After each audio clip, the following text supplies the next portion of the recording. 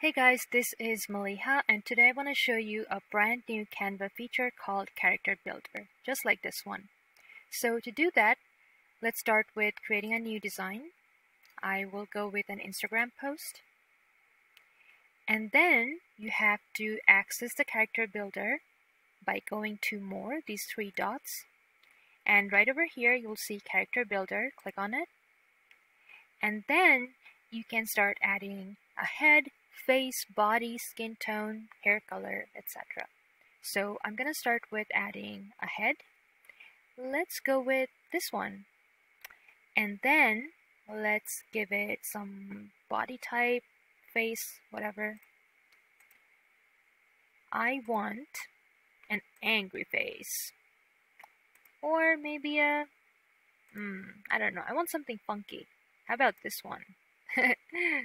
Or maybe this one? Yeah, I like that one. Let's give it a body. How about this one? Yeah, that seems cool. And then skin tone, you can have this, or you can have something like this or this. I don't know. Let's go with something that matches my own skin tone, brown. Hair color, I'm gonna go with black.